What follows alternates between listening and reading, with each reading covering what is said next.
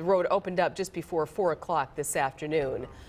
Confusion coming out of Boston and the investigation into the marathon bombings from Monday. There were reports earlier today that a suspect had been arrested. Those reports were later denied by the authorities.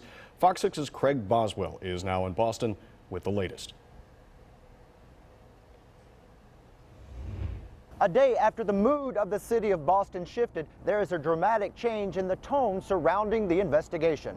Investigators are pouring through surveillance video from businesses around the finish line where the two bombs were detonated Monday. The explosive devices were made with pressure cookers. These pictures show the remains of one of the devices, including twisted pieces of a metal container, wires, and a battery. Homeland Security Secretary Janet Napolitano says the FBI is investigating the case as an act of terrorism. We will do all we can to bring whomever is responsible for the attack to justice. 3 people were killed in the attack. Last night, more than 1,000 people attended a candlelight vigil for the youngest of the fatalities, 8-year-old Martin Richard.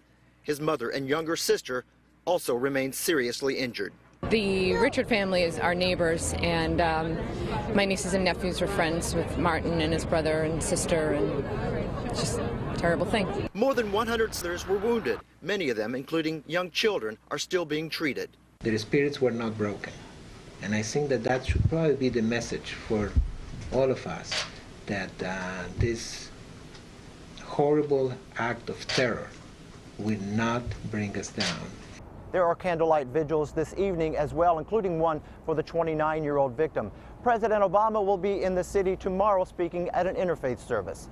In Boston, Craig Boswell, Fox News. You can count on us to bring you the latest on the deadly explosions in Boston. You can find more information on this story anytime on our website, fox6now.com. Authorities